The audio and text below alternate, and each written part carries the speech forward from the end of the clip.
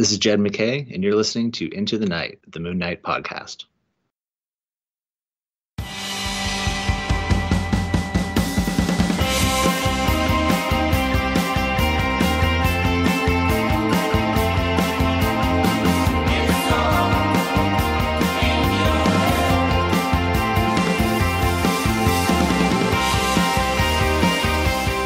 Yes, welcome back, loony listeners. You are listening to Into the Night of the Moon Knight podcast. This is episode 250, Rebecca. I know, right? I had to highlight it. I was like, how is this 250 and we didn't do anything special? But I think it's going to be quite a special episode. Yeah, so, for sure. It's been timed in. Welcome, loonies. Revealed, you know. That's true. This is, listeners, our Moonshine.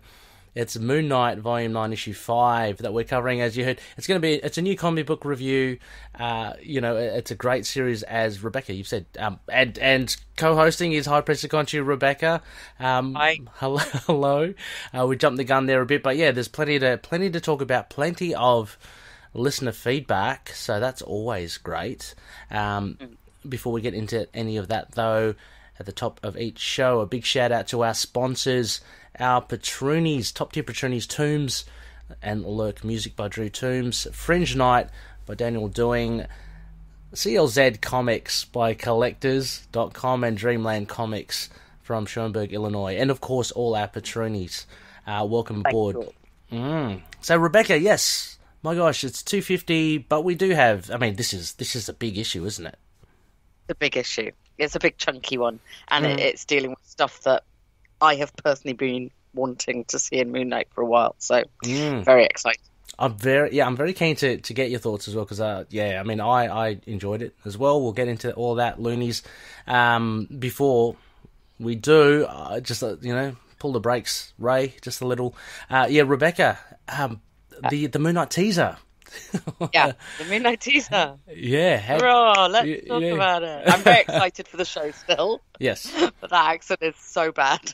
Yeah, that was a big thing. It hurt my brain. I get that you will think it's cute British, but if I talk like that, then I'm worried about things. I have read everyone's potential explanations for it. Mm-hmm. I think that even if this is just the accent that we're using for one of the alters or for main thing, we'll all get used to it, right? It was just, we weren't expecting it. I will still laugh about it. Yeah. And expect everyone to do terrible impressions of it. Like, I was at a comic convention for the weekend with, obviously in Britain, and everyone around the table was just doing it. Like, everyone was. No, really? But to be fair, like somebody said about the Bane accent. Yes. Like, if you're doing it, that shows a level of interest in the show. That's true. So, I'm going to take it as a blessing that there's this hook to talk about, and try not to get too tied up with how bad it is. And also to whoever said that Oscar Isaac has to be bad at something. Oh yeah, that was clearly whoever that was. Big thumbs up. I like I like Lena's, one of the loony listeners. I like their explanation of it.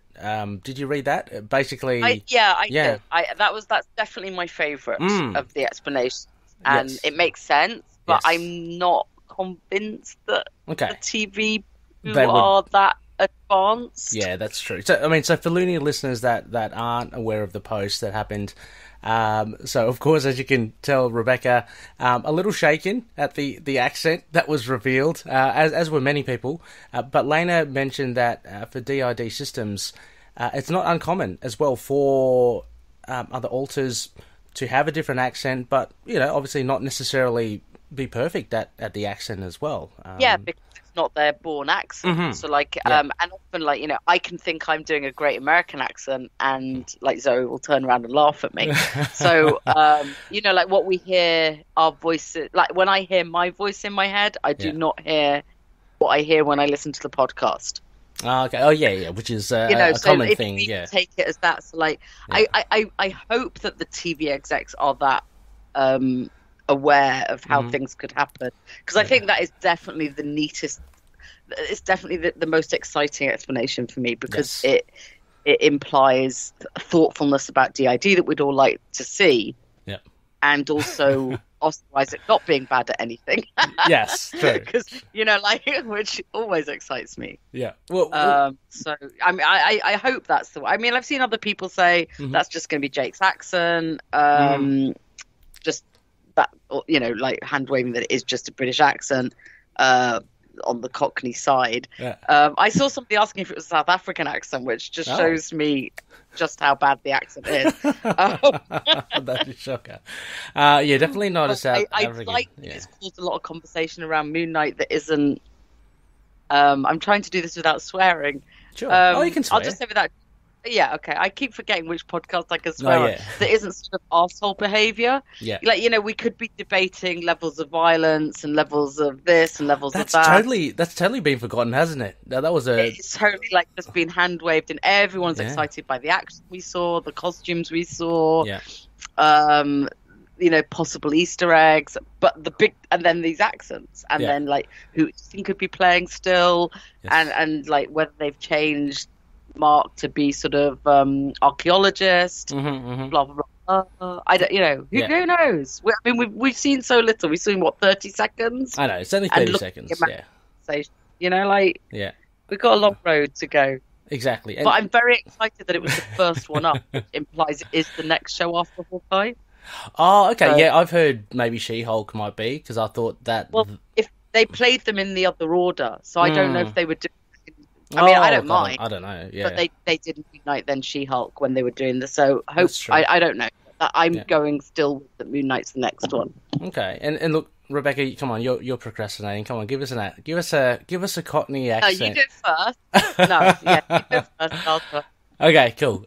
So Looney listeners, this shows you just how far we how to compete. Yeah. So look, all I can think of is, hello, governor. I've got a lovely bunch of coconuts. Now, I've actually got the line written out. Right? Okay. Yeah.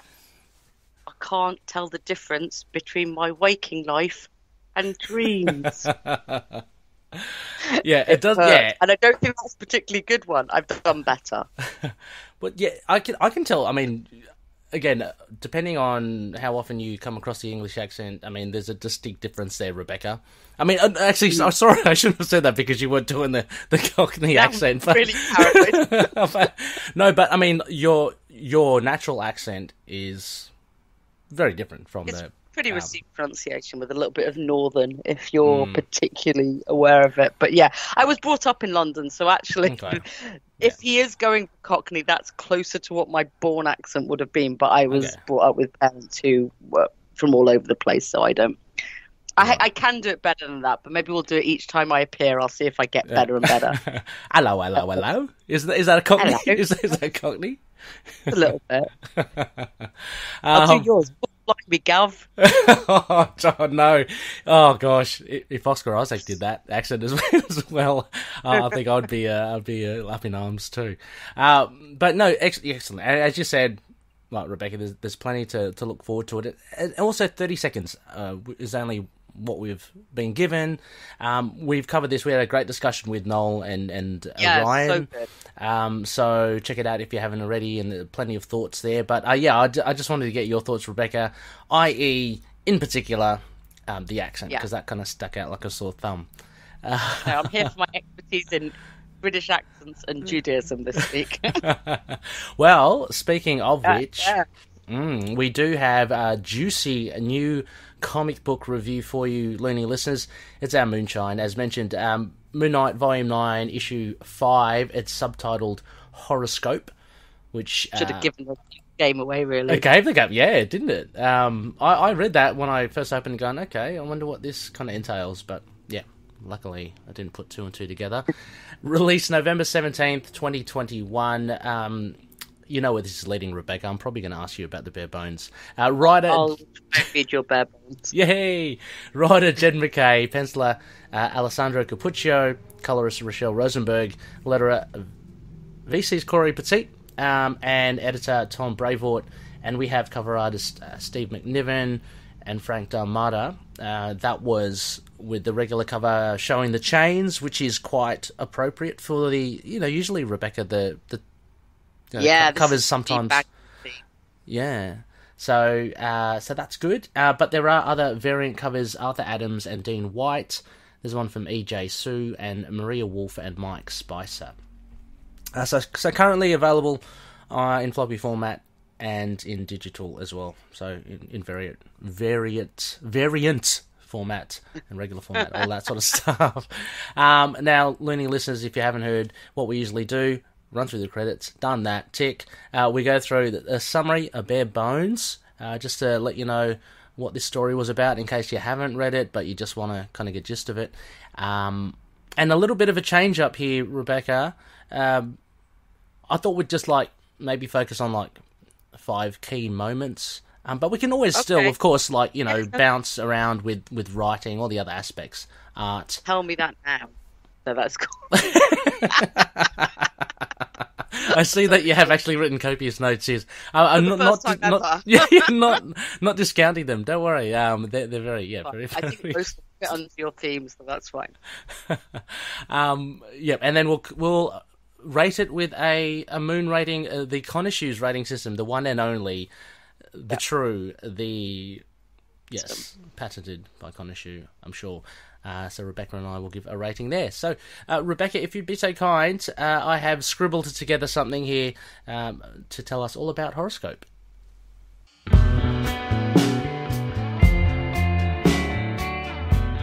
In 2 parallel threads, I'm not Marc is in therapy with Dr. Sterman, trying to uncover the core of his unhappiness, and he's also on the hunt for a lead that Terry brings to him. Terry tells Marc that it's Soldier who's the villain taunting him. He takes him to an apartment across the street where Moon Knight discovers surveillance equipment and a photo of Soldier in his former days as a Hydra goon stroke soldier. The sessions with Dr. Sterman in the recent past reveal that Marc hasn't been totally honest with the Doctor, and she probes him to look deeper within himself to discover what it is that makes him unhappy. Marc reveals the relationship with his father, as well as the path he chose that has ultimately led to ostracization from both his family and friends.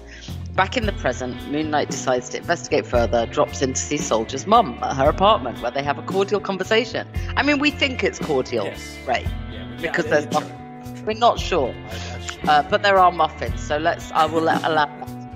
This soon leads Moon Knight to where Soldier is, and he finds him chained to a radiator with a bomb set to explode.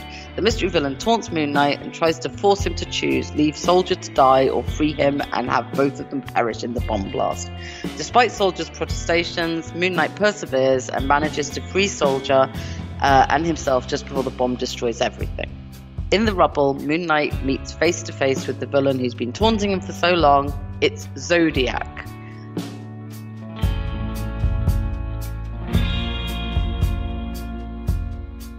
Yeah. Ray has put serial killer. I think we'll just say the anarchist lunatic. Yeah, true. Yeah, true. I mean, we can separate from the actual serial killer. Oh, Zodiac. Yes, of course. Sorry. Yeah, I mean, yeah, true.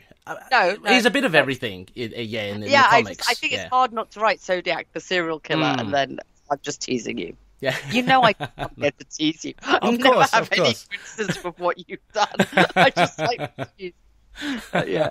But yeah, big reveal there. So yeah, I mean, Rebecca, overall first impressions before we kick off into some details. What did you make of this issue? I loved it. Loved everything about it. It's dealt with some stuff I've always wanted them to really dig into in Moon Knight, and gives me faith we might dig into it a bit more.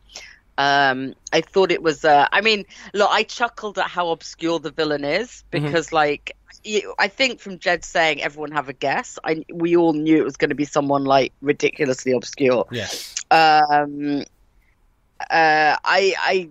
guessed it probably wouldn't be Soldier from the preview. Okay. But the chance that it might be. I think there's some really interesting. I think it's been extremely well thought about, so that a lot of these themes reflect one another and play into one another, and I think that's always something commendable. It just came across as more than just reading a comic. There's stuff to think about there. And I'm glad they got sensitivity readers for the Judaism stuff, which if you didn't know, he did. He got some fellow comic writers who are Jewish to fantastic go through it. So yeah, no, I share basically those thoughts as well. That was a very strong issue. Yeah, I get a sense of it. I haven't got my head wrapped around it totally yet, but what you were saying, Rebecca, about how there is a really smart way that things are interweaving and paralleling, and between Soldier and Marc and stuff, which I can sense, which is really cool. And once I do a reread and go through it, they'll become a lot more apparent. But there's a sense that that there is this just smart writing from Jed MacKay. Yeah, but somebody's thought about it. Yes, and very thoughtful. Is yeah, turning them out. I mean, this is definite. You can see both the arc, but also like how carefully he's dropped in some of the stuff about when Marc actually opens up to Dr. Sterman. It's right at this point where we need to see it, and that's why we got the Tigra one last time. It's because it's kind of cracked open that door. Yes, it has for him. It has because yeah. Sorry.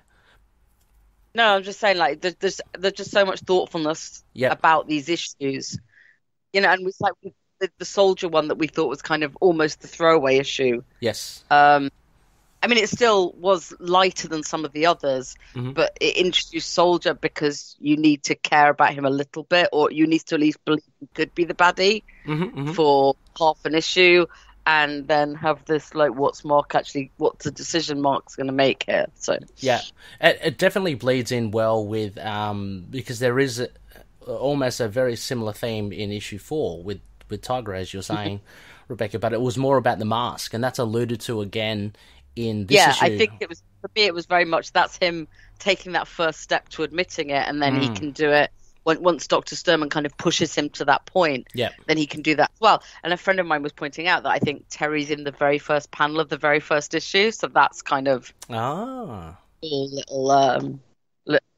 how this all plays out. Yeah, I mean, I'm just wondering what we have in store for Shannon, because I've hardly seen Shannon in the mix. Yeah. But but certainly, I mean, that was a big thing. But yeah, the thing about unmasking and that really powerful image at the end of issue 4 where you just see Marc's face, and this is the reason why I wear the mask. I don't want to see myself. Basically, there's a lot of like self-loathing, and that's carried on. In this issue, there's also a lot of self-reflection along with the self-loathing. So we get to hear more about why he's like hating on himself quite so much. Yeah, I mean, well, let's kick that off. I mean, that was one of the things I've got as one of the key moments, Marc's faith or lack thereof, depending on which way you look at it. And this was a big part, I think, of this. It was teased out through the scenes with Dr. Sterman, which basically the issue kind of goes between the past and the present. So the therapy sessions were in the past. And as we mentioned, Dr. Sterman's trying to get him to kind of break down those walls. And I like that almost. He's got this stack of cards as well, which, again, is kind of symbolic. Like, breaks down by the end, which is great. So really, really cool there. I also used to build those pyramids of cards. Yeah, me too. When I was a kid at my grandma's. Yeah, had to be absolutely still, no winds, anything like that. But one of the big things that comes out, and that was mentioned in the synopsis as well, was about faith and how Marc perceived initially his father as weak because he was like a pacifist and he followed this indifferent God, as Marc put it. Well, it's I mean, we have to be careful with how we talk about this because this is genuinely, like, now we're talking about religion. Yeah, like, for sure. A current religion that some of us still. So I think the thing is that, like, he's talking from the point of view of somebody raised Jewish, and that's why he says to Dr. Sterman, "Are you Jewish? Like, are you going to understand what I'm saying about this?" And I think this is where this is very much like where it does come into what we're talking. It's not so much that. I mean, he says that's how he saw his dad, a weak man serving an indifferent God. Later on, he calls him a jealous God. Yes. So, like, there's this kind of, like, contradiction because obviously so many awful things have happened to Jewish people through the centuries, and most of our festivals around we were oppressed and we got free, and we were oppressed and we got free. So, like, from a childish point of view, there is a very sort of like, how do you still believe in this God who is going to let you go through the Holocaust and have Tay-Sachs disease, which is like a inbred disease, and he says that he thought that his dad was weak because his dad was a man of peace, not so much that he was a pacifist. Oh, okay. But that he was. Yeah, I think they're slightly different. Like, he's kind and he's gentle, whereas Marc has definitely got this anger and violence in him. Yeah, well, he admits that he's addicted to violence. So and we know, and so that's what switches him off the religion. Mm-hmm. And this is one of my arguments about whether you need to worry too much about Jewish accents and stuff, is that like he's clearly not, like, he's clearly fallen from faith. Just because he was raised in it. Like, so you're not going to see him saying prayers and doing like Jewish festivals. So it doesn't matter so much if he doesn't have all the right moves and the right Hebrew and the right Yiddish. Yeah, right. Like, because he's probably not going to be using it. But so the very interesting point to me is like right in the middle of that page when he says, my father taught me it was our perseverance that was our greatest quality as a people. Because if there's anything Marc displays, it's perseverance. That's true. Right? Yeah. Right, and it's like he isn't acknowledging this, but he does have this. He has this thing that his dad says is pivotal. Yes. But he lost his faith, and so when he was given Khonshu's offer, of course, like as Dr. Sterman said, no one could blame you for wanting to live. But it's always been interesting to me that like people have talked before about his Judaism and about an Egyptian god. Yes. But there is a very, very like key part of Judaism with the Exodus from Egypt. So there's kind of like one of my notes was the chains on the cover not only show that soldiers chain and Marc being weighed down, but it was also like the Jews were slaves in Egypt. Yeah. So like there's like levels upon levels here, and like but then. When he said but then he says he regrets that choice to follow Khonshu, and that's where you get that's where you get the desolate thing, is because he thinks he's not done anything right since. That's right. Yeah, he has this. Yeah. He hasn't. Yeah, exactly. It's how he perceives himself as well, and it definitely seems to be a schema of being unworthy. And he feels he's not helped anyone, which is like clearly untrue, but he's still doing the midnight mission because he doesn't know what else to do. Yeah, exactly. That's all that he has left. I mean, like he says as well, like, if you strip that all away, what is left? So, and immediately he started forming a new team around him. Yes. Yeah. So like, I think I think they're definitely showing that his perceptions of himself are not accurate. Yeah, true. Like in the same way as the perseverance, like it is shown, and also the choice he makes with Soldier is what any rabbi would tell you to do if faced with a hide guy in chains who might die, is that you protect life over everything. Now, I'm not saying that Marc always does that, because he is a bit violent, but I think that's what I mean about it. It's definitely been thought about. That you're sort of showing things that aren't.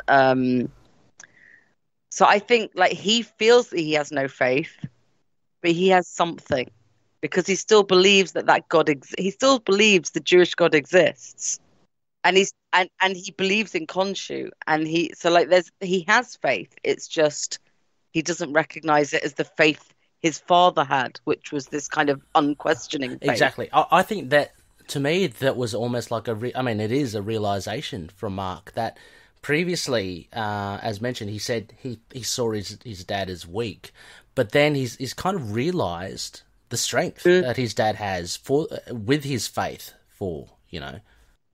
Yeah, that he's realized it was this quiet sort of quality. And that is something, actually, that there is a strength to that. So he's kind of learning in that sense. And then you see when he talks about his family and network, I've buried my father, I've killed my brother. There's definite kind of, is it remorse or just sadness that he's... Absolute sadness. I mean, like, to be fair, I mean, killing his brother, he didn't have a huge number of options. No, and but having this realization about his father, because he was always at odds with his father before.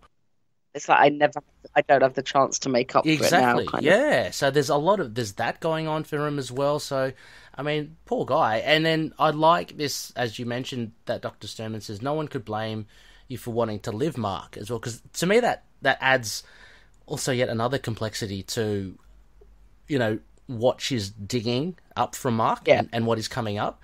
Because there is that too. So he was saying that, I'm a fool. I'm terrible because I ran away and I just chose this Khonshu god because he promised me violence. But she's going, no, but like, you wanted to live as well. I mean, that's a very natural human thing. reaction. Yeah. So it's I mean, my gosh, I thought this therapy session was just brilliantly written. Yeah, and then him to end up with saying that he's the man who makes the wrong choice every time. Yeah. Oh my gosh, the poor guy. Yeah. If that's how you feel yourself, like, how do you make a choice? Do you know what I mean? If that's how you start second guessing yourself and stuff. But when he then gets to the crux of it in this issue, he doesn't second guess it. No, yes, he doesn't, which is the beauty of like this. I said, I think there's a lot of neat little reflections that Marc's perception of himself is not how other people would view him. Like, it's certainly not going to be what Soldier or his mother views him as after this evening.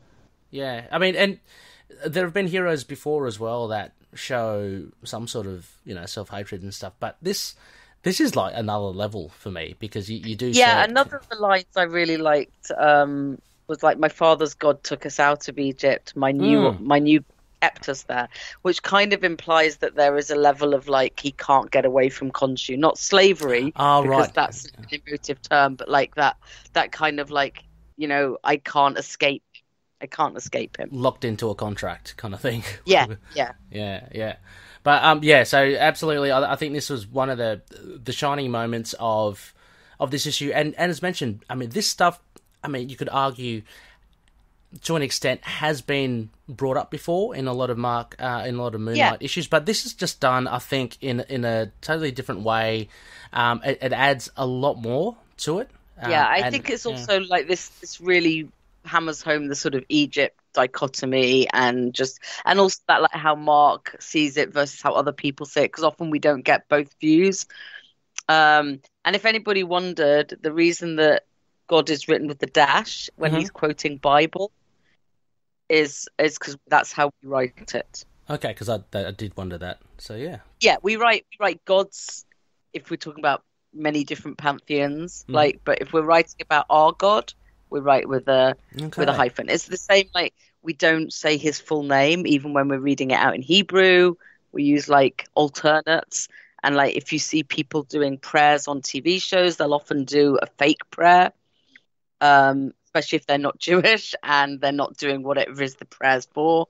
So we have all these words that we exchange with the name of God. So to reflect that when we're writing in English, we write the dash. So right. Okay. So yeah, that's why that's the only section, is because that's where he's quoting Bible. He's quoting Ten Commandments. So yeah, that's great. I mean, that's great that that's kind of adhered to like in Jed's writing. Yeah, I thought that was really nice little touch. Yeah. Further on with this discussion with Dr. Sterman as well, I guess the other, and we've touched upon it as well, one of the other key points was, I guess it mentions Marc's network, and you've said as well, Rebecca, how he said himself he always makes the wrong choices. Everyone kind of has their life ruined. Listed them. Yeah, but we do get this was, I thought, pretty much a standout, because we've been wondering about what's happened. We've heard a little bit of Marlene and Dietrich in the last issue, so this is kind of like a reference to that, and I might as well just say it now, it's a reference to the Max Bemis run. That's where Dietrich kind of came about during that run. But yeah, this was interesting. He makes mention, I'm just trying to find it now, of like some of his, like, some of the people are lost and others are what was it? He says the lucky ones just hate me for being part of my life. The others are in the ground. Others in the ground. So what does Are we I don't know. to believe that? Yeah. I have no idea, but I can imagine we'll find out. Yeah. Because in previous runs, at least it was it Ricky that had passed away? Yeah. So there was that at least. Crawley, tenuously, maybe? Yeah, I think maybe Crawley. But we'll see. I mean, it's another, gamblers. You take your choices. Yeah. I think we don't want it to be French Georgina more. Yeah, true. But it'd be interesting if one of her kids had. Oh, yeah. Yeah, no, for sure. Because then that would automatically break Gina from him. Yes. Oh, yeah. Yeah. I mean, we haven't seen... and actually, that mentions... there was a little bit of mention of DRD at the beginning about... But it's kind of under control. Under control, and they've only come out for a few minutes. So in this series, it seems that Mr. Knight or Marc... Well, he tells Reese, haven't I told you to call me Mr. Knight? So I think he's just trying to keep her from being a friend. Okay. I think that's less a kind of identity thing and more like he's kind of a little bit mad that Tigra told her what his name is. And it's like, because I think, given the experience he's had and how he's thinking now, is like he's started to see Reese as someone he can trust and someone he can tell immediately to be safe when there's trouble. But he's not quite as comfortable with her being a friend. Yeah. And can we just dwell on that splash page when he does tell her Reese to go? Oh my god, that's really cool. Again, the art is even better this time. Even better. That splash page is just gorgeous. Oh my gosh, there were a few really great splash pages here. There's that would be to have on the wall. Yes, that would. I mean, the colours. I love again. Rachelle Rosenberg. The colours, the cape, the placement with the moon, the massive sky high rises behind. Yeah, and they just kind of disappear towards the bottom, just in a cloud of colours. It's really cool. Yeah. So just wanted to give a shout out there. Generally, I mean, I think the art has just really improved every issue. I think it just seems to be getting better and better. There was a mention of I saw in your notes there as well, Rebecca, about Tigra. So that was good. Yeah, nice mention of her and the making sure Reese is safe. But that was my point, is that he doesn't tell her he's not doing anything dangerous. He says, go away. Yeah. Go get yourself safe, get Tigra to help you. And again, this is, I mean, it may seem very obvious as well, but I guess this could be a reaction to him knowing how he's kind of wrecked, how it's cost him everything, basically, this allegiance to Khonshu, and how his friends, I mean, we've seen it in the Houston run as well, everyone who gets to know Marc, their life turns upside down. So he's just really, as you're saying, keeping a distance with the likes of Reese, and it's good to see. I mean, Tigra at least has a closer relationship with him, which is good. Yeah, which is nice. Yeah, hopefully we see her a bit later on as well. Now, Rebecca, the other one I had was, it's a small scene. It was the mum scene, the muffins, she was saying. Yeah, I love it. It was so, we already know that Soldier lives with his mom. That's why he came to get Marc in the first place. We have no idea what discussion they have, which I also love. I love that as well. Just, you're just left to your own kind of, what are they talking about? Maybe he's finding out how Soldier, because if you find this is your big bad, would you go, it just seems such a off the wall thing to do, and yet it makes so much sense. Yeah. I interpreted it though, as well, correct me if it might be wrong, that after meeting his mum, I think he figures out that it's not Soldier. I think that's definite. That's definite hint that I got from that is let's go find out what his mom also see if she can give us any clues. So she's also met Mr. Knight. Yeah. I mean, she's also met Moon Knight when he saved the zombies. Yeah, true. Love the idea of him having a cup of coffee in front of him when he's fully masked up. It's like, it's the white suit, lady. Yeah, yeah. Like, keep the coffee away. And there's also, I mean, you just see the body language as well, about, like, she's listening intently to Clearly him. explaining something. He's explaining something. Yeah. She's got, like, almost, in that third panel, almost like a, maybe frightened for his son or something, or It certainly looks a little bit worried, but but beforehand she's almost smiling. So, he's definitely explaining something. And he seems quite relaxed, like, He does. Capo chair, Yeah. But then also, I wonder if it plays into the, he's just found out that.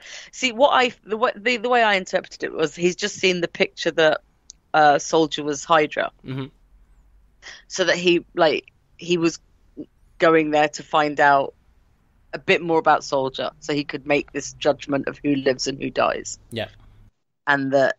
He didn't quite get to finish it because then he gets the alarm at the midnight mission. Because, obviously Hydra in the comics is much more Nazi aligned than they are in the MCU. So, again, that's also going to trigger a Jewish reaction, even if he's only been brought up vaguely Jewish, which he hasn't. He's been brought up very Orthodox. So I think he was just trying to get a bit more information generally. It's being smart. He's not rushing in and, which again, is not something we've necessarily always seen him do, is sit back and think about it a little bit. Yeah, no, hardly. I mean, especially in the Moon Knight suit, Yeah. I think also, just looking at it again, and I'm reading the captions that go with these pictures, I'm thinking maybe also he might be taking a leaf out of his father's point of view. I think that's it. He's trying to do the gentle, kind thing of yeah, that's his tactic. Let me see if this works. I don't need to bash heads and stuff. And so, yeah, we get this description of he would have died before he broke faith with God, before recognizing another. All my life I thought my dad was weak because he was kind and gentle and would never raise a hand in violence. So we see Marc or Moon Knight just having a civil conversation. And it's also where he admits his addiction to violence. Yeah. And the cracked phone, which is kind of like a little sign of violence. I love that because, how would his phone not be cracked? Yeah. That was I'd love to.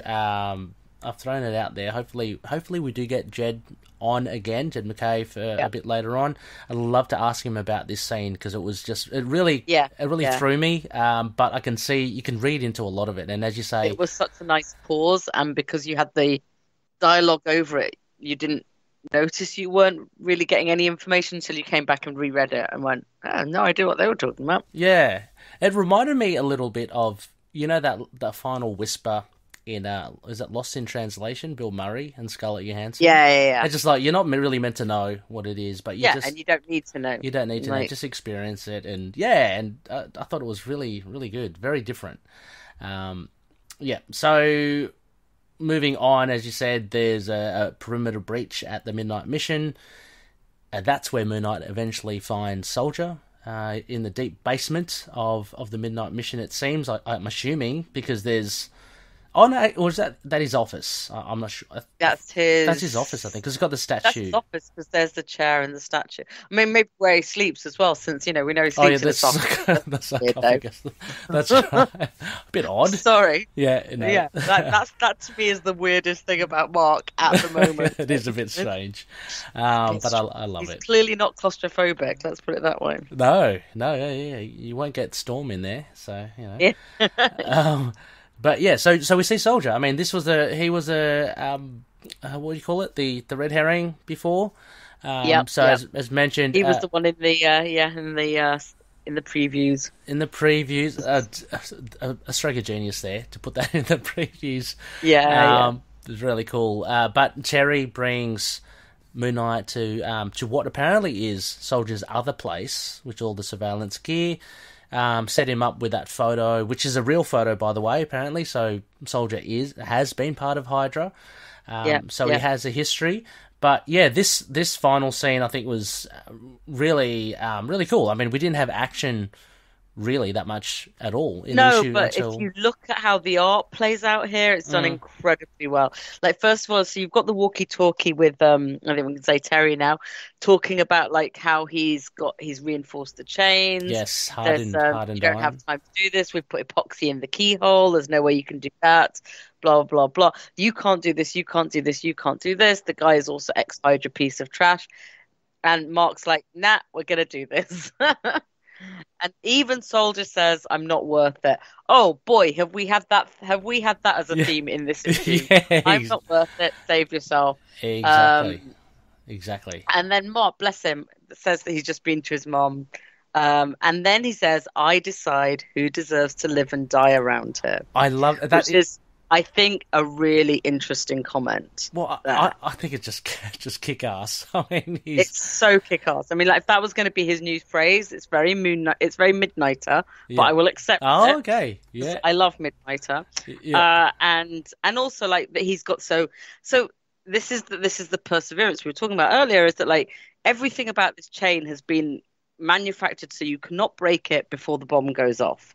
But he finds a way to do it, which is a microplasma torch toy from his days. Of course. So what's happened to his money? Interesting. No, but I mean, what's happened to the money? From my wealthier days, yeah, for sure. Yeah. So I mean, he still has money. He set up the Midnight Mission. There's still rent and stuff like that, but he definitely says wealthier ways. And then he tells Soldier what to do, gives him the order, and then we get to the next page, which is nine horizontal panels? Oh yeah. Tick tock, tick tock. There's your action sequence. Oh, it is. It's just done like that. It's done to sort of build up the sort of countdown. Oh, I think as you said earlier on with the description of the chain and the epoxy, that really started that kind of against time element, and that there's a bomb, and so I think from that very get go, it was so suspense. Like there's so much tension. Can we say though, Reese has not gone very far. She appears to be just standing outside. I hope she's not further. I hope that's a different building. That might be the other side. Yeah, there could be maybe the other side of the city. Let's assume the other side, because like Reese, start to obey instructions, please. Reese, I know. And then right in the last panel, you see the chain give. Yes, but not shortly, not long before the Midnight Mission explodes. Another gorgeous page. It's another great page. Yeah. Oh, and look at that lettering as well. Yes. I don't know whether the artist did that or the letterer, because sometimes I know the artist does it that big. Yeah. But whoever did it, that is amazing. And so at this stage, I mean, we know, of course, that Moon Knight will survive. But for me, the tense moment was, has Soldier survived this thing? Yeah. You know, so I found this different kind of sort of action really, really effective. Yeah, it actually managed to ramp up that tension of like, I don't know if he will or not, because once we know he's ex-Hydra, you kind of think, well, the comics would kill someone like that off. Exactly. But also, like, you've just seen him talking to his mum, and it's like, I don't want him to have to go back to his mum. Exactly. So, yeah, very cool. The Moon Knight was sneaky enough to go through the... the manhole. Come up through the port, whatever they call manhole, yeah. The manhole, yeah. So, yeah, again, like, just with the fight... I like that the first word he says, though, is God. Can I just say? Oh, he does. Like, again, it just seems very on the nose and yet appropriate. Like, which God? What God? Like, oh God. You know, it's just like this whole thing is like, you know, it made me chuckle. Yeah, and we also, I mean, we finally get, I guess, justification for Marc or Moon Knight to have a tattered costume. I mean, we've seen it so many times on the cover, so now it kind of makes sense. He's, you know, half been blown up. Yeah, that was good. But yeah, I just wanted to, sorry, Rebecca, just go back on that thing about the action and the tension scene. Because, yeah, I don't think like a natural, you know, a generic fighty, punchy scene wouldn't have worked. You know, nothing, it would have just, to me, it would have seemed pasted in. Say if, like, you know, Moon Knight and Soldier fought because there was a misunderstanding. This is just totally different. So, yeah. I really enjoyed it. And then we finally get to our, you know, one of the last bits. Rebecca, for a second there, I thought, oh my God, is that Arcade? We see what it actually is Terry, not arcade, but he puts on the mask and he dubs himself. Well, he reveals himself as Zodiac. So big reveal at the end. We've all been waiting for it. Although, can we just have like "No, you jerk" is definitely funny. Sorry, like him calling Moon Knight "you jerk" is just one of the funniest. I started laughing. I was like, "No, you jerk!" Yeah. It just kept bringing me back to the Moon Knight "No, you nerd." Oh, But like, I don't know why. It just. I don't think anyone says jerk, so it makes me laugh. yeah. I don't know too much about Zodiac, but he seems like to be a little bit off the cuff and just informal. Yeah, so that I mean, kind of look, language, yeah. Yeah, Russell gave us the heads up on Discord that he's only been in like 5 issues before, if we discount the issues he's appeared in as Terry. So I read Dark Reign Zodiac last night. Oh, yeah, I've read just the issue 1. Which accounts for 3 of those 5 issues. Yes. So, what did you think of it? It's very dark. Fine. It's. I mean, Dark Reign is Dark Reign. You have to like keep remembering that Dark Reign is kind of okay. I liked him. I think he's interesting. I do think he's a little bit Joker. Yeah, okay. Which isn't necessarily a criticism, because I liked him more than I like Joker. And there is something interesting about sort of an anarchist, like who has no qualms about killing people for whatever purpose. I want to know more about what he has against Moon Knight, because he seems. I mean, he has big things against other people. Like, I think he's, I'd just be interested to see why he wants to break Moon Knight so much, unless it's just for fun. In which case, then it's just for fun. That's fine.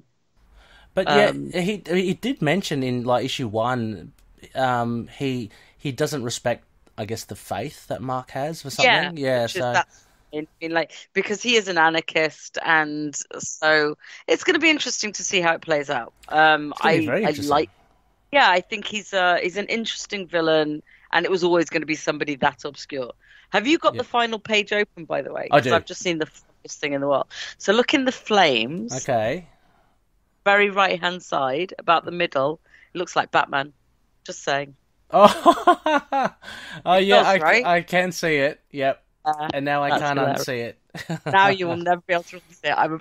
I'm sorry. Also, like Zodiac's, the tag name is a bit like hilarious. Like, oh, we'll do it in this font. Like, I sometimes like it when they do it, and I sometimes think, oh God, like, does that mean he changed his voice and said, "Call me Zodiac"? I mean, that's consistent though with the logo, right, for Dark Reign. So that's apparently his. But yeah, that's true. It's a very mob. It just always makes me laugh, because you're like, why? Yeah.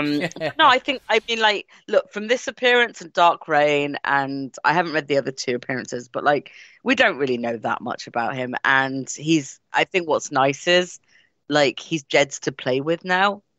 So, like, you can get a sense from him from reading the Dark Reign stuff and probably the other stuff, but like, we need, find out if he's still got the Scorpio key, all those kind of cool things, like what his powers are.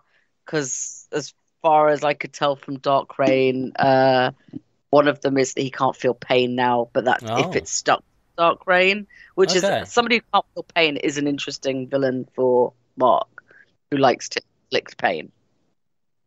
I feel like I don't want to know too much. Like, I don't want to read too much into knowing what's already been established from him, because so little has. As far as I'm concerned, Jed can just now play with him, do what he wants. Yeah, it's almost like a clean palette for. And it'll be interesting to see if he becomes a big villain, like say Bushman and Black Spectre and stuff, or if he's just getting us launched into this. It'd be very interesting. I had a look at Dark Reign as well, and I'd recommend listening listeners to read it. I think it's available on Marvel Unlimited. Is that right, Rebecca? I read it off Marvel Unlimited, yes. Okay, yeah. Definitely. And that's also available on Comixology. It's only $1.99 for each of the issues. But yeah, go check it out. It's very dark. It's very violent. He doesn't pull any punches. If you like Moon Knight, though, you'll probably be all right with that. I mean, like, if you're a fan of Moon Knight, you will have seen that level of violence before, although it's a little bit more mass murdery. And so it just begs the question, as well, Rebecca. I mean, I don't know. We saw All Terry. the Dark Reign things were very influenced by DC villains, though. Oh, were they? Okay. Yeah, I thought it was a lot of sort of Joker Harley kind of relationship, a little bit of Ivy chucked in there, Yeah. But that's not saying that.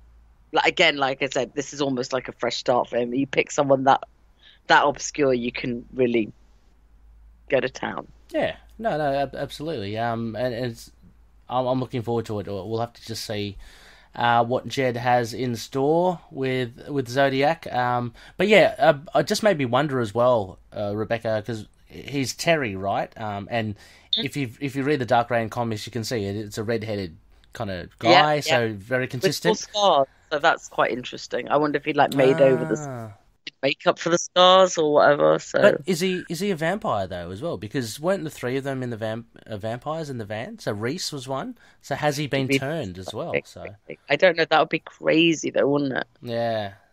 I mean, having an absolute anarchist as a vampire. So we'll have to. I guess. So, meet Blade. Yeah, that'd be awesome. Yeah, I'd love that.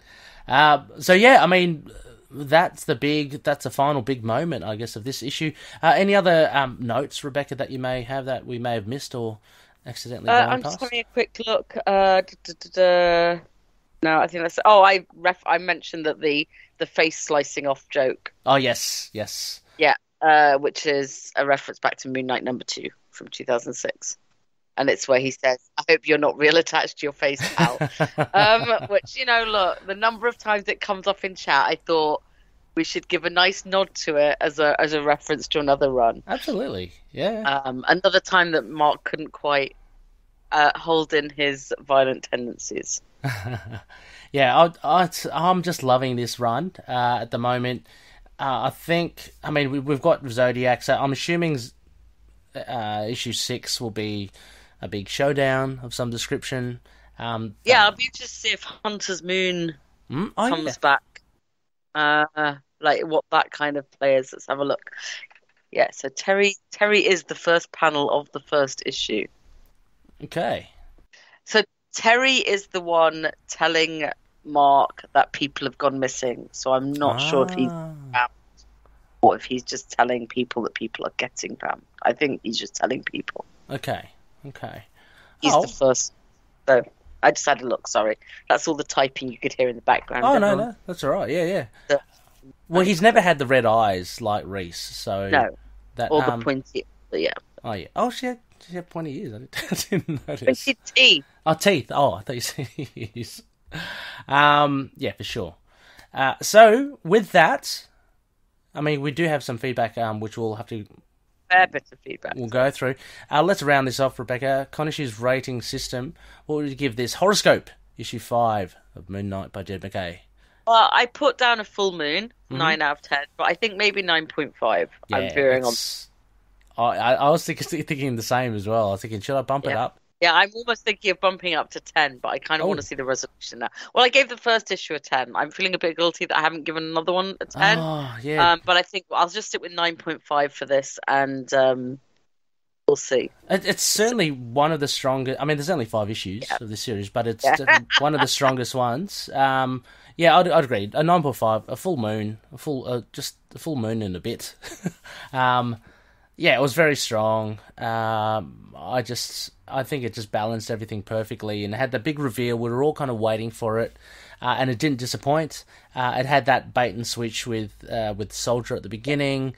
Just Jed just having fun with the readers and the reveals. But I think somebody on the Discord already said that they hope that the preview wasn't true because Soldier seemed very obvious. So I think that's when I was chatting to them, it was kind of if they've let it go out in a preview, the chances are that it won't. There is a bait and switch, but we'll see.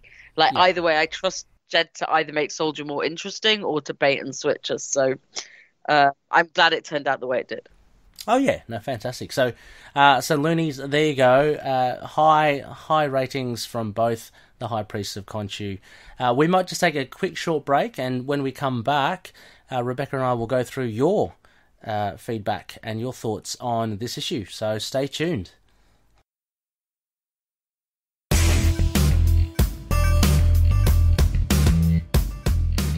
Hello, Looney listeners. This is Ray here. Just wanting to say, look, if you like Moon Knight, I urge you to give The Fringe Knight a go. This is a self-published indie release by creator and writer Daniel Doing, and it's a ripper of a read. The Fringe Knight is an adventure comic series set in Erie, Pennsylvania, and the series stars the title character who protects his city from every threat imaginable, from radioactive wolfmen to mad scientists putting poodles in giant robots. The Fringe Knight is there to protect. Definitely worth checking out. I highly recommend it. Available, just check out the show notes in this episode, but the Fringe Knight has a Facebook page as well as a Patreon page, and you can also find all the comics on indieplanet.com. So check out Fringe Knight by Daniel Doing. Alright, let's get on to the show.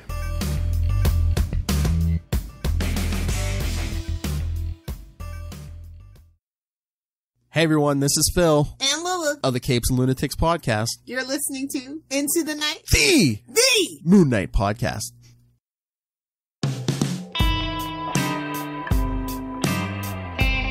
Yes, welcome back, Looney listeners. You are listening to Into the Night, the Moon Knight podcast. This is a big 250th episode, and it has been revealed the big bad dude in Jed MacKay and Alessandro Cappuccio's and Rachelle Rosenberg's Moon Knight series. So on the other side of the break there, you heard what Rebecca and I thought about this issue. We've got a fair bit of feedback here, Rebecca. I'm hoping maybe we just alternate, same deal. Yep. With some of the feedback received from the Loonies. Do you want me to start? Go for what? Yeah. So no, just saying. Right. Starting with the Facebook page, and this is Chad. Wow, the turntables keep turning. The bait and switch with Soldier Zodiac was an interesting development.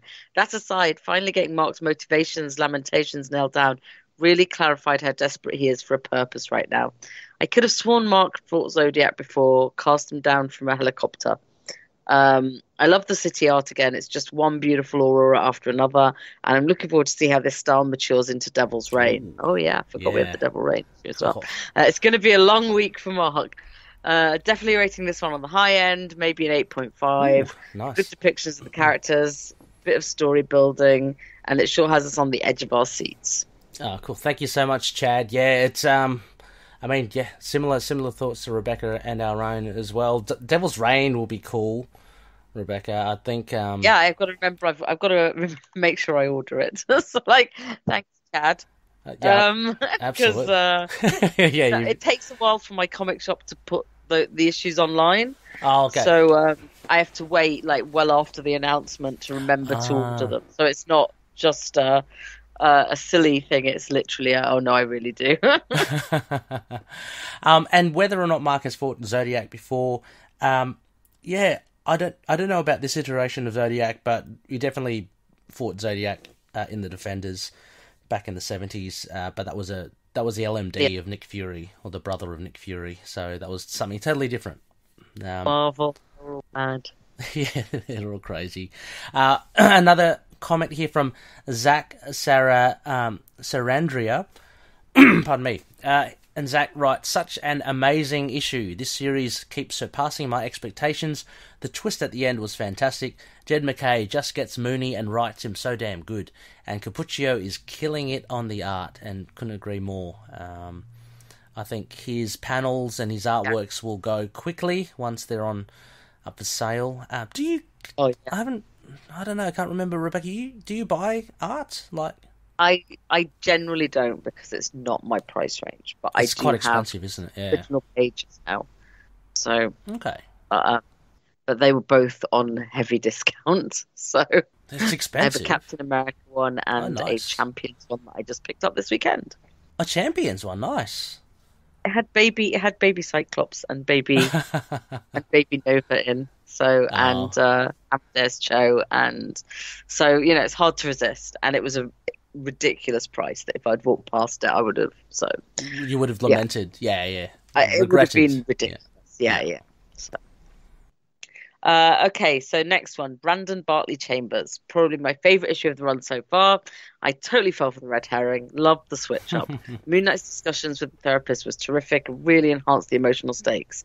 And in brackets, I'm an aspiring author. It was an excellent example of the character's outward journey directly reflecting their inward struggle. I hope to do this well one day with my characters. Nice. I love that Soldier told Moon Knight to leave him to die, and Mooney basically said, "Hey, screw you! I do what I want now. Yank on this chain so I can save your life." Yeah. I hope we see lots more of Soldier. I do too. Me too. Maybe Moon Knight can teach him something about redemption, and I think that's a really important point. Is that now we can have Soldier and his mom as part of our extended family? No, I mean because Marc could do with a bit of mothering, a few muffins. It should be from his female friends. So, and I think there is something very engaging about the redemptive journey of, say, a former Hydra soldier working alongside a Jewish guy. I think that's great. I think it's. Oh, yeah, I didn't finish. Sorry, it goes over a page. Yep. Sorry. So back to the feedback. I was glad Tigra was referenced. Hopefully, she's still in New York and can lend our hero a claw in future issues. I loved how the cover perfectly tied into the issue. How Marc feels like he's weighed down, chained down by guilt, and then there were literal chains that needed breaking. No idea who Zodiac is, but I'm excited to find out. See, that was my initial reaction, and then I went on Discord and found out that I could read up very quickly. But yes, I'm right there, excited to find out what happens. Yeah, and alongside the things that you mentioned as well, Rebecca, about the chains on the front cover, Zodiac has a chain around his neck as well. So yeah, so it's all tying in. But thank you so much there, Brandon. Good to hear from you last episode as well. In our Facebook group, another loony that we've received feedback from before. Love hearing from him, Mario Di Giacomo. And Mario says, blink, blink. Okay, that was a swerve, but one that worked on multiple levels. We were led down the garden path as much as Marc. I vaguely remember this guy, but I'm going to have to research him before I look at the pieces. I will have more to say, but the parts with Dr. Sterman work quite well. As someone who is not entirely free of mental issues, not DID, not clinical, they resonated quite a bit. And I love the fact that Moon Knight was just sitting in that kitchen enjoying fresh-baked muffins and a nice chat. And then Mario later says, okay, I've tracked down his previous appearances, no major challenge. There are only 5 and 2 are only a handful of pages. And it's rather annoying how well he fits the clues, right down to the righteous anger and the high body count. Well played, Mr. MacKay. I do wonder if he still has the key, of course. I always had a soft spot for that particular MacGuffin. Even wrote up a few paragraphs about it for, Marvel Unlimited app? Oh, cool. Maybe that's a site or something. Okay, cool. Maybe it's the actual app, or maybe it's Marvel an app, an actual thing. Barrio will have to expand on that. Yeah, but muffins, absolutely. What are your favourite muffins, Rebecca? Do you like muffins? They're all muffins are good muffins. They're all good. I make a nice apple muffin. Nice. Apple and but obviously double chocolate. Oh, I mean, sorry, preferably Nutella in the middle. Oh, God. It just keeps growing. I like chocolate a lot. Yeah, that's sorry. Look, I'm partial to the old orange and poppy seed. I think they're really nice. I always get them. Really, we do lemon and poppy seed. Oh, that would be even better. Jeez. Interesting, cross-cultural thing. I just wish I feel bad that Moon Knight may not have been able to eat any of the fresh baked muffins because of his mum. I felt bad for him. Yeah, excuse me, just turn away while I munch on this. Yeah, just turn away. I just want to It feels like when we're all masked up at the moment on trains and stuff, and you get a bit hungry and try and put the food under the mask. All right, Corey Hardiman feedback. That reveal took me by surprise, and I'm looking forward to how this turns out. I assume it's the same Zodiac from the Dark Reign storyline, and he was brutal, a perfect adversary for Moon Knight. Great writing as every issue of the run has been so far. Love the art. I just love everything about this run. Also, use of the plural when referring to dead friends makes me think Crawley really did die in the May run, and that wasn't all in Marc's. Oh, interesting. Because we hadn't seen Crawley in the Bemis run, so he'd MIA for a long while. But thank you, Corey. Yeah, absolutely. I mean, again, I always love getting Corey's comments as well, because I know he does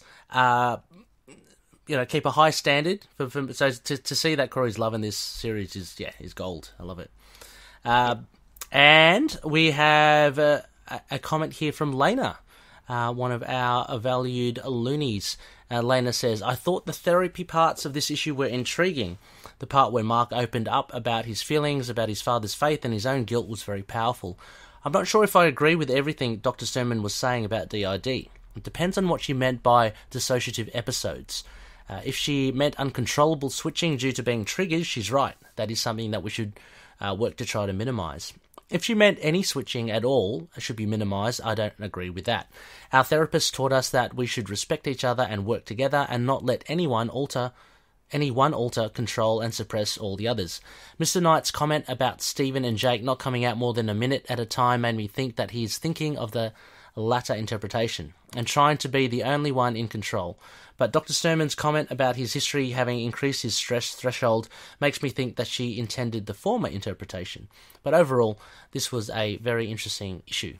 Yeah, interesting thoughts as well there. Thank you, Lena. And yeah, definitely from someone with a bit more experience of it than us. So, but I did go back and kind of read that again, Rebecca, and yeah, it did seem that like Marc was saying, was insinuating that I've got this under control and I'm not trying to get I'm not allowing the alters to come out.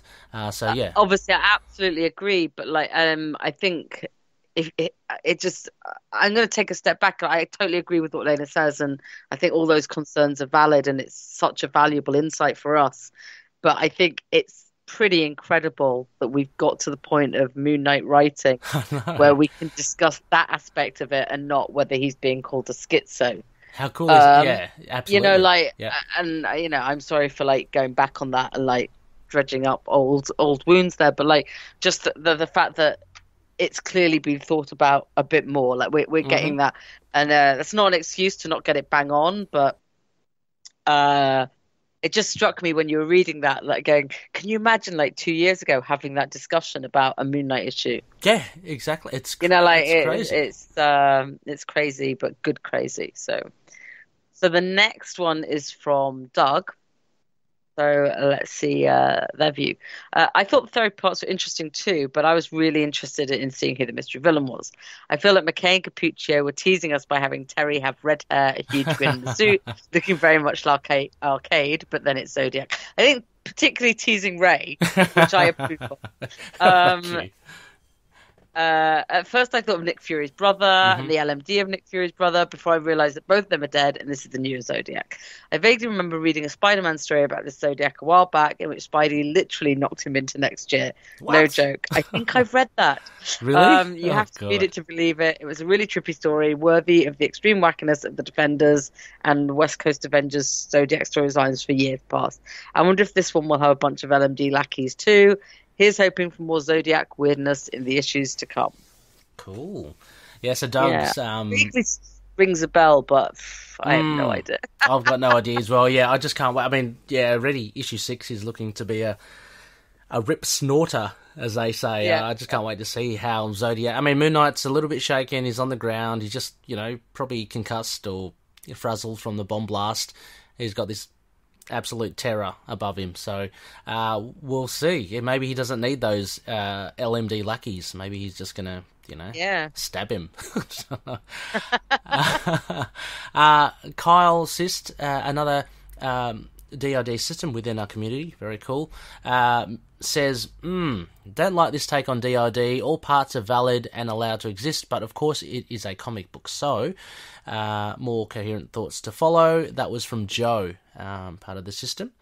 And then from Jaybird, who's from the same system, our Jewish friend is going to give us some thoughts on that angle. I'm so excited to learn more about that. Yeah. I'm excited to see what they come up with, what they say. Exactly. But no, thank you for that as well. I know Jaybird is started to be quite active in our Discord as well. So a little shout out to our Discord server as well. Get in there. There's a lot of great chat, and we also have sometimes get random comments from me when I've woken up in the middle of the night. That's awesome. Say that accent, then go back to sleep. Exactly, yeah. Three words and then Rebecca disappears. But there is a channel called Understanding DID, which Lena has helped set up. And so if you want to learn more about DID and have discussions with the likes of Lena and Doug and Joe and JB, just go check it out there. It's really cool. And then... I get the long one. Okay, I'm good with this. On YouTube. So in response to the last episode, the Moon Knight teaser episode, which was excellent, Dolia, is that right? Mm-hmm. No, yeah. That teaser got me very hyped. I hope it lasts multiple seasons like Daredevil, and it's not just establishing his character for him to appear in future shows and movies.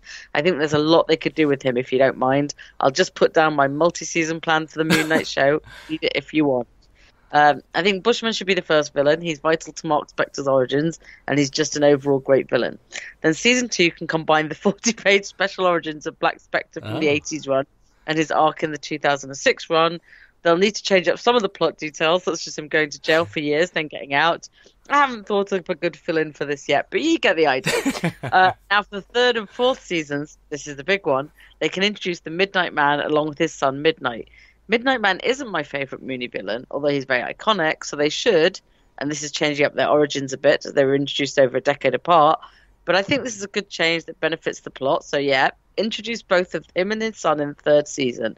Make Midnight and Midnight Man partners in crime in the first episodes of Season 3, then a few episodes in, Midnight realises the errors of his ways and joins Moon Knight, so throughout the season, Midnight is trying to redeem Midnight Man, but then in the season finale for Season 3, Midnight and Moon Knight are fighting the Midnight Man. This is like a tongue twister, but I love it. It is, yeah. But Midnight ends up killing Midnight by accident when they're fighting. So this enrages Midnight, and he gets into a battle with Moon Knight for eliminating his dad. A fight ensues, and it leaves Midnight with terrible injuries, but then... for more plot reasons than I've worked out yet, the Secret Empire finds him, and the end credits of the final episode tease them having an operation on Midnight, implanting prosthetics to turn him into something of a cyborg, setting up Midnight for the main villain of Season 4, similar to how they set up Bullseye in Daredevil Season 3. This is changing his motivations to hunt Moon Knight down a bit, but it's a similar vibe to the comics, and it benefits the plot. However... Midnight Man appears as being confirmed for Season 1, so they can't follow this exactly, though I never expected to. I hope the show does something cool. Let me know if you like this little plan, would be much appreciated. Number 1, like the plan. Number 2, never realised how much Midnight and Moon Knight sounded like alike until I had to read them out in quick succession. I think I really do like the plan, and I'm absolutely certain that is probably not what we're going to see. But it's great. I mean, I think we'd all love to see Bushman. I think we'd all love to see Black Spector, and now we think we're going to see Midnight Man if that rumor turns out to be accurate. I mean, an actor had it listed on his thing, so we're not really, we think it's true.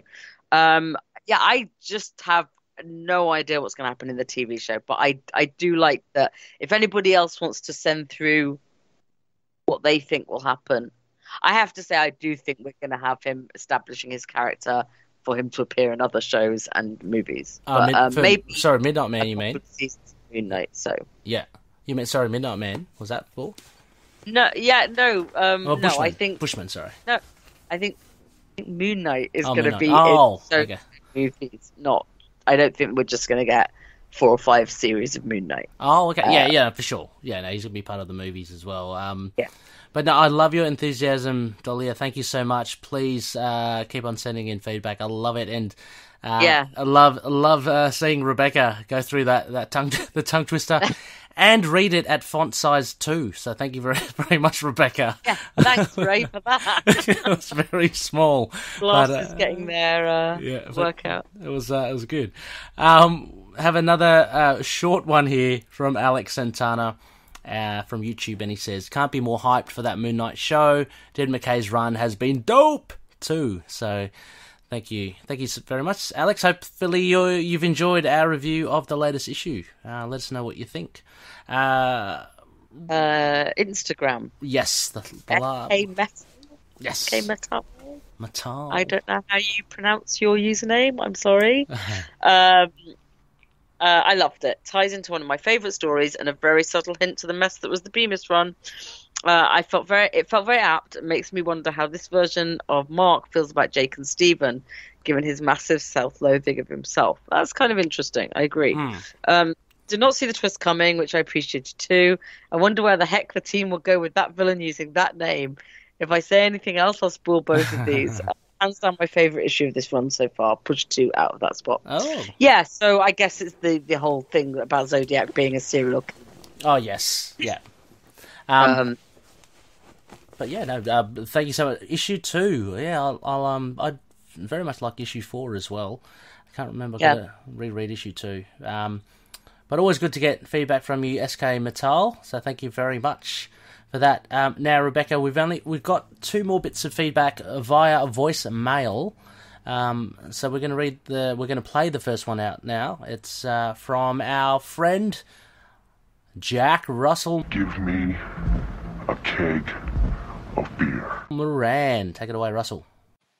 Hello, loonies and high priests. This is Russell from the Tomes of Evil podcast, and I am sending in this recording with bated breath as I give my thoughts on Moon Knight number 5.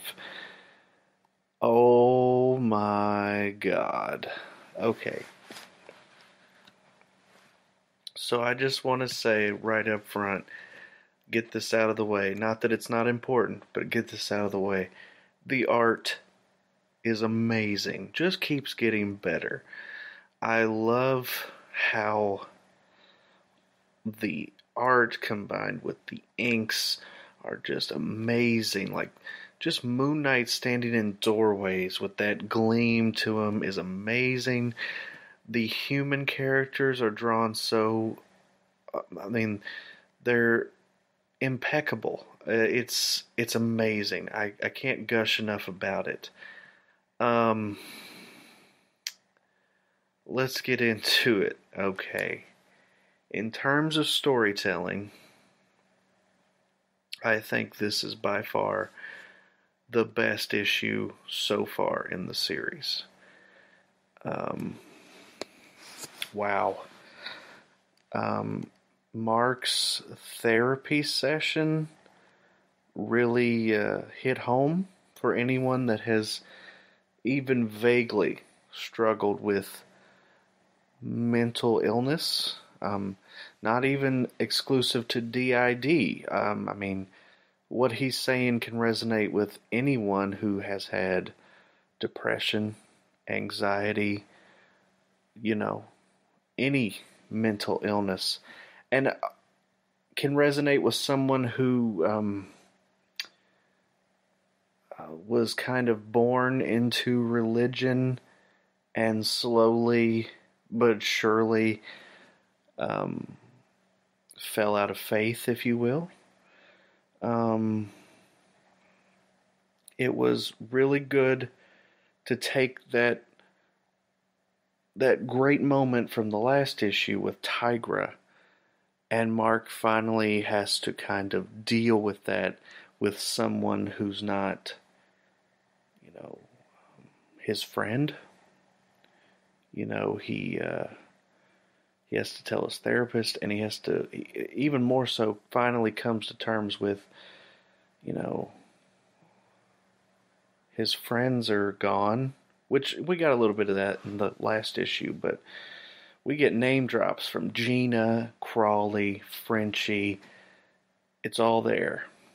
And as apparently confirmed not to be dead, because those were the names that were above ground.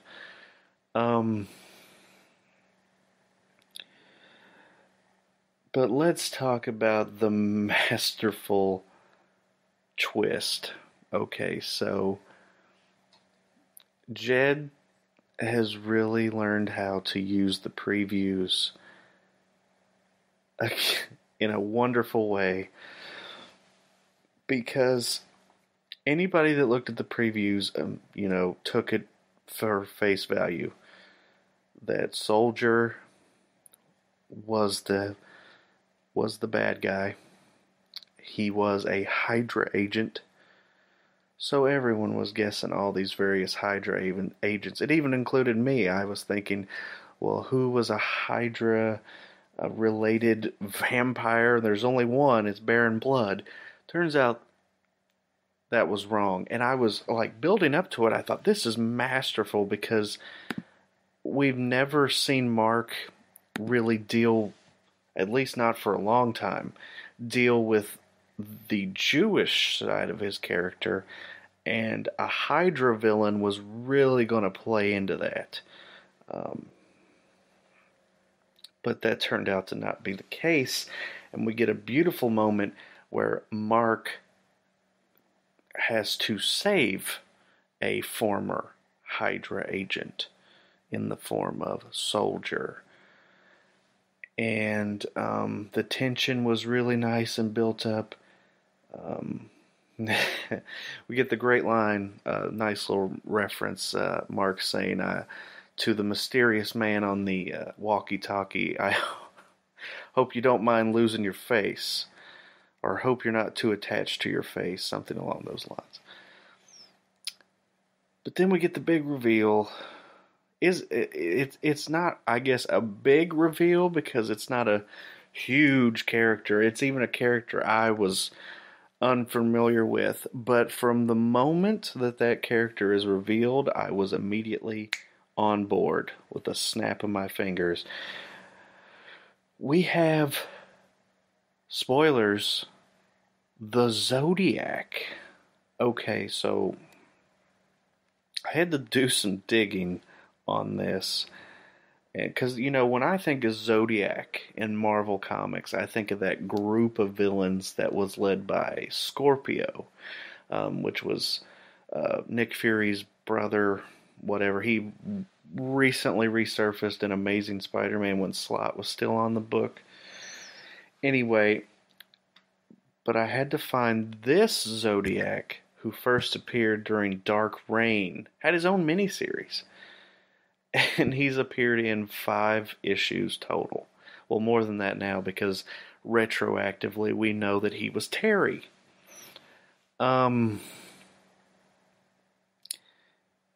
He's immediately a perfect villain for Moon Knight on 2 fronts. One, very aesthetically similar to Mr. Knight. He's kind of, you know, it's kind of like what they tried to do with that second Black Spectre in the Ellis run, but ramped up to 11. This guy's actually formidable. He's not a pushover like that second Black Spectre was. And 2, he is just chaos. You know, I know there's going to be some comparisons made between the other guy and his arch nemesis, but I don't know, this fits perfectly, especially when Marc was just in therapy about all the issues he were dealing with, and this guy basically, it's like right up in his face telling him, yeah, I'm gonna burn you to the ground. He's already down, and this guy is kicking him while he is down. So I'm not ashamed to say that I immediately jumped on the band, or the bandwagon, and bought all of the Zodiac's appearances already. All of them. They're all mine now. And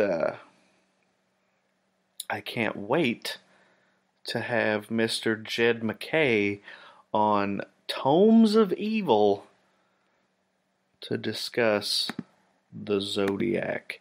Thank you guys. I went a little long, but I was just so excited. If I had to give this one a rating on my own scale, I would say 5 fake Terrys out of 5. Yeah, I loved it that much. Thanks, guys, and be sure to check out Tomes of Evil and Gone the Form of Man, the Etrigan podcast. Thanks, guys. Okay, yeah, that was Russell's feedback. Thank you so much, Russell.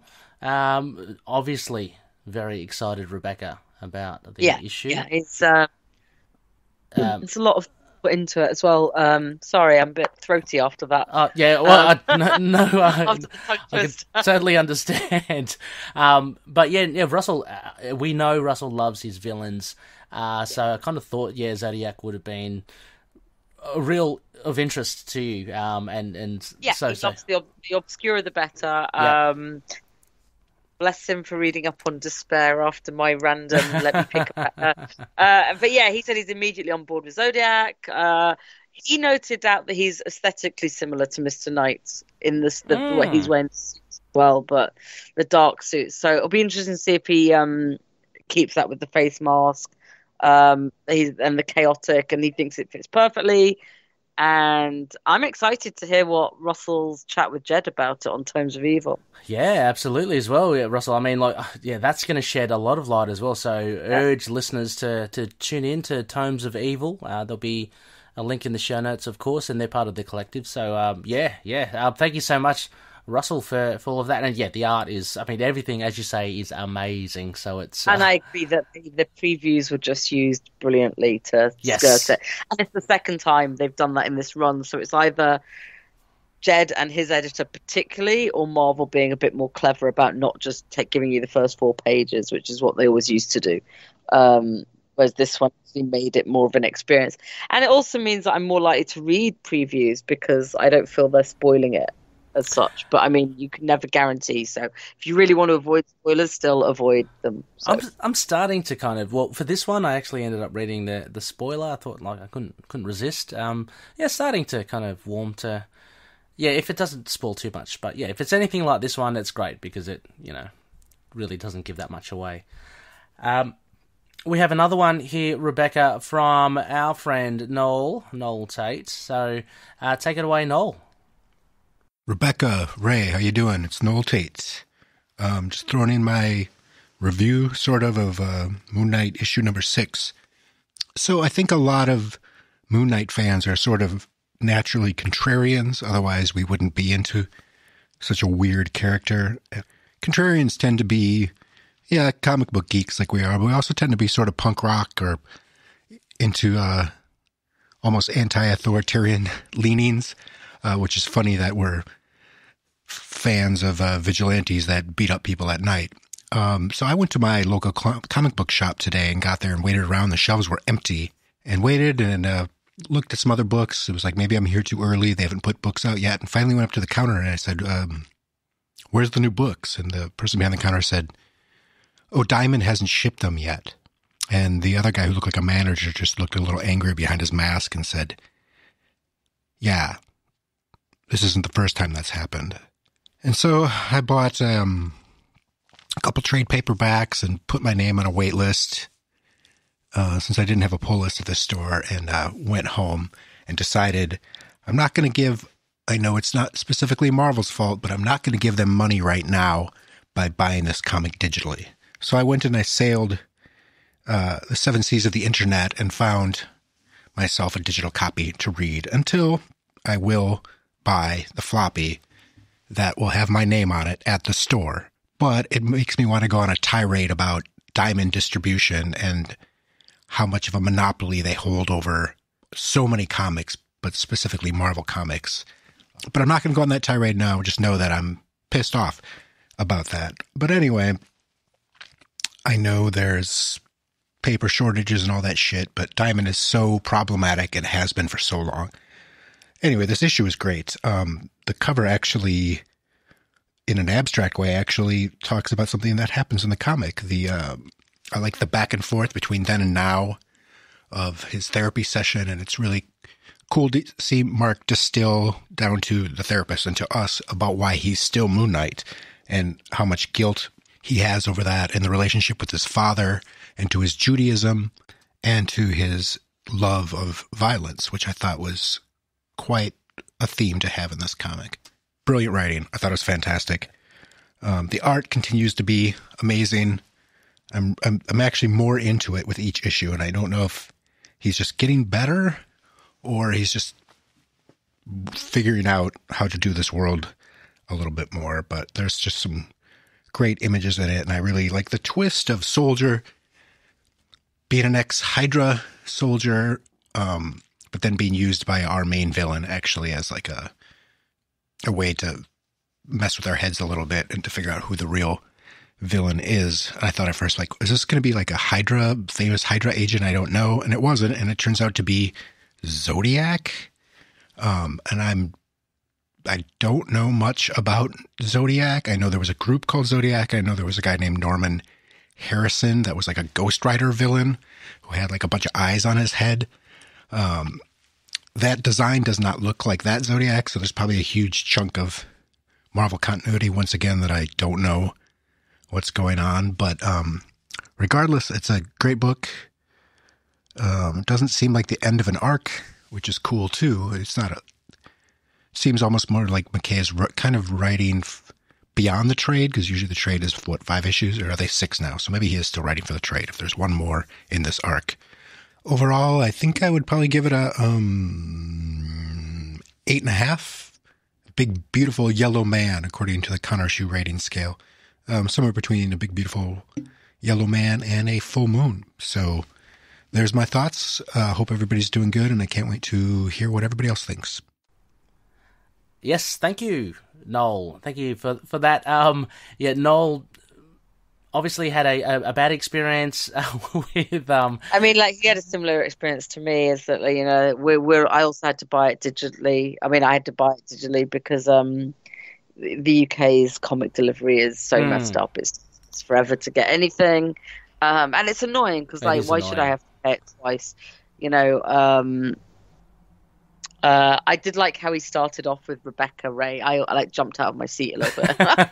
He has such a nice voice. I was just like, oh, Rebecca. Yeah, it's so it was quite funny, like right at the beginning when he sort of opens it. So one half of the Velvet Drapes there, Rebecca. You know. Yeah. Dripping with, you know, just goodness, that voice. But no, thank you so much, Noel. 8.5, like, you know, in between a big beautiful yellow man and a full moon. That's up there, similar to Chad's rating as well. So I take it that's. I think we're all pretty much agreed. Most of us, apparently. Yes, actually, yeah. I've just got something in, so I'd just like to read this out quickly, Rebecca, because I want to give, you know, a full range of stuff. So just finally, back on the Facebook group, some Luis, Mr. Moon Knight. Some of you will know he's been on the show as well. Great fella. So Luis wrote in, haven't been too impressed with this series at all so far. It's okay. Nothing too special, unfortunately. The part with the therapist was just drawn out too long. Throwing in the Jewish background, I feel like it is all rushed to throw so much information about his background. It feels almost forced. If it wasn't the 5th issue, I would have a feeling it would be cancelled soon because they are doing too much with not enough substance to back it up.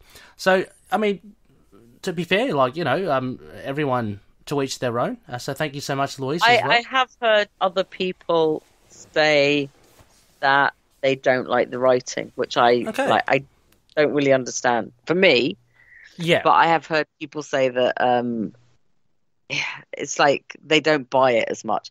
And so what I thought was interesting is when Dr. Sterman says, Marc, stop acting like you think Moon Knight should act, like you're a character in a video game. Mm-hmm. And I wondered if maybe that harkened back to, like, maybe Jed had been doing that on purpose in some of the dialogue in previous issues. And that was what some of my friends were having issues with. Okay. But I didn't have issues with the dialogue, so it's hard for me to... But I thought that was an interesting thing that we hadn't actually touched on, is when she said stop acting like Moon Knight should act. Is that maybe... You know, I would be interested to now go and read that full arc and see if the way Marc talks in the last couple of issues with Tigra and then with Dr. Sterman, how different it is. Because I know we talked about it being a bit more poetic and a bit more, you know, convocation of this and blah, blah, blah, blah. And just wonder if maybe some of that was this artificial, this is how I feel I should be. Yeah, definitely worth checking out as well. I mean, when I... was reading Luis's comments as well. Look, I understand as well. I mean, saying because this is nothing that is kind of new, so to speak. But as mentioned before, diving into this, I mean, it's not even he's not even dwelling. Jed's actually not even dwelling on the DID. So I think it's giving a fresh look and actually adding more with this therapy session of diving deeper into the recesses of Marc's mind, I just find it fascinating. I think it's great. It's a really cool piece of, I don't call it psychology or what you will, but yeah, I just find it really, really interesting. And of course, we've had the things with Jeff Lemire, with the identities, stuff like that. But this is for me new because it's all about, why are you so unhappy? Like, why is it? Yeah, tell us about it. Actually, somebody asking him, like, what is up? And I think it was interesting, like, find out what he thinks about Stephen and Jake. Yeah, I mean, so thank you so much. I mean, as well, it's great to hear all facets of how this series is being taken. And you should never feel that you shouldn't give feedback just because you don't agree with the hive mind as such. Absolutely, as well. I mean, there is a bit of a part of it as well, like as you say, Rebecca. I mean, the hive mind, but just being so excited and enthusiastic for the character that you get immersed in the story and you just love it, like, innately anyway. And maybe some people are a lot more critical. And they just want to. It's just we all come at these things with different life experiences and different expectations. So we're all, and there is a level of excitement from being like, fans of the character. Mm-hmm. But that doesn't, every opinion is still valid. Oh, absolutely, so, absolutely. Even if you want to throw out the most ridiculous suggestions, go for it. You see me say fool killer for everything. Like, you can't possibly have that. So. See some of Rebecca's comments when she's half asleep on Discord. Yeah, come onto Discord and see some of my half asleep comments. No, but thank you one and all. Thank you everyone for sending in feedback. It's really great because we're blessed with such a cool series and the TV show. It just generated so much interest. Bit of a shout out to the likes of Sweden and Norway who are now apparently listening. So welcome on board, Scandinavia. Yes. Scandinavia. Rebecca, that about wraps it. Thank you so much for jumping on again. Thank you for having me again. We've got at least up to issue 12. Hope, touch wood, it goes beyond 12 issues as well. So, hoping, time permitting, that we can chat about all those together, and then some as well. I mean, the teaser, the TV show, but it's always cool to have you over. Do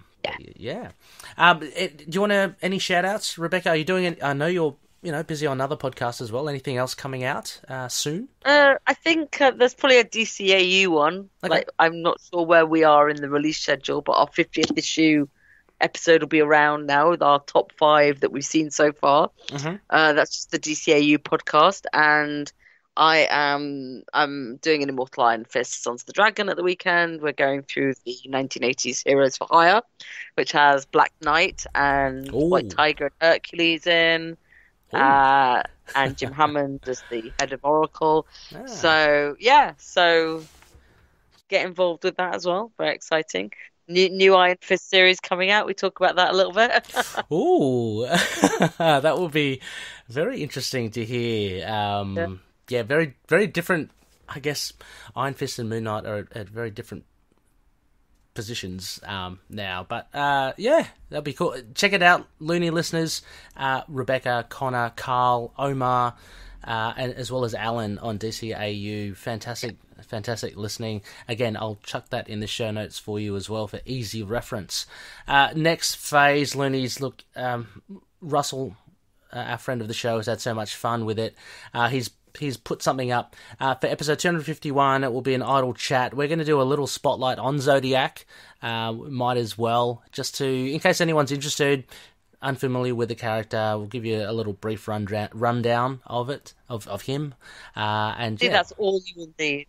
Yeah, exactly. I mean, it's what was it mentioned? It's in 5 issues, so it's not that much. But it'll be fun to chat with Russell as well. He's he's chomping to the bits with this new villain revealed, so I can't wait.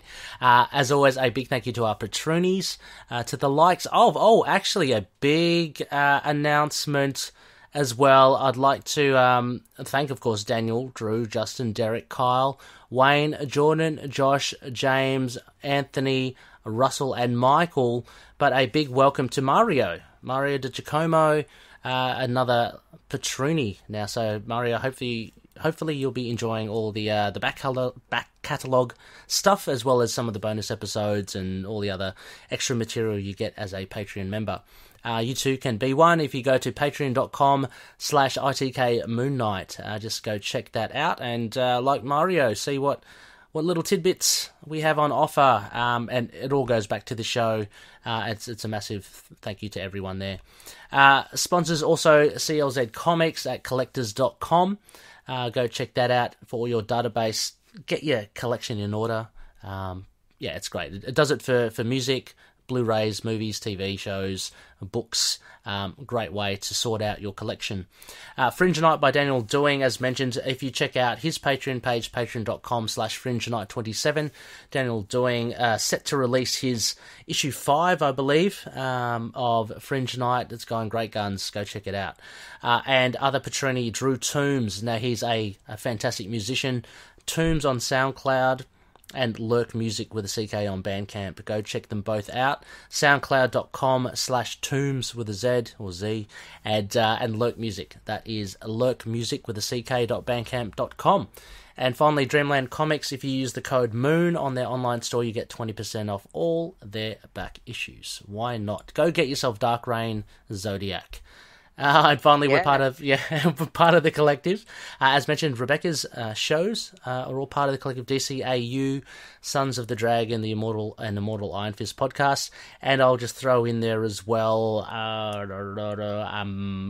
the Ghost Spider Groupies, all about Spider-Gwen. Oh, they'll be very excited today. Oh, why? They just announced a new series. Oh, did they? Wow. Yeah, Spider-Gwen's. Oh my god, I've got to get online after this show and just read it. Wow, that's awesome. Far out. Oh, they'll be through the roof. Check it all out. That you just pulled off the top of your head there, because they will literally be having the best day. Wow. Oh, well, congratulations to Pax and Abigail there. I'm sure they're celebrating there. That's awesome. Awesome news. But check it all out. There's a link to the collective in our show notes. Finally, email us at feedback@itkmoonnight.com. We've got a website, itkmoonnight.com, and we're on Facebook, Twitter, Instagram, YouTube, Discord, blah, blah, blah. Social media, except for TikTok. I still can't work that out.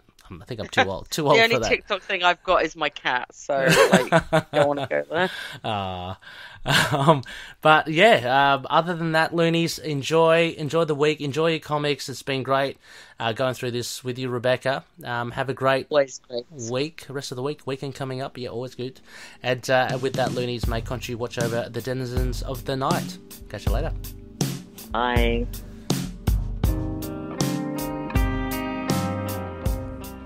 Moon Knight and affiliated characters, stories and events are properties of Marvel Characters Incorporated. Materials used and discussed within the podcast are intended for critique and review purposes only under the fair dealing concept of the current Copyright Act. The views, information or opinions expressed during the podcast are solely those of the individuals involved and do not necessarily represent those of the copyright owners.